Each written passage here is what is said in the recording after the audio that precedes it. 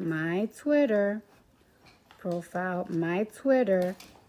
The fact that people gotta make fake pages, gotta make fake DMs, me talking to them. First of all, I'm not even that friendly. Like, why do people be thinking that I just be talking to anybody?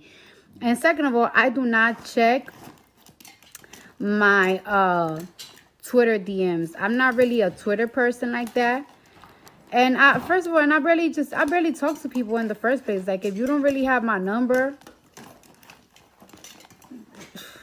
especially when it comes to a pedophile, I do not support nothing bad, nothing good that they say about Rkelly. Great artist, but the shit that I saw about him, disgusted. Especially me, that I have a daughter. So don't even play with me. Hey, look, these are my DMs. Look, I don't even press them. I just not, see how they blue and then they turn white? I'm not a Twitter person, so stop it.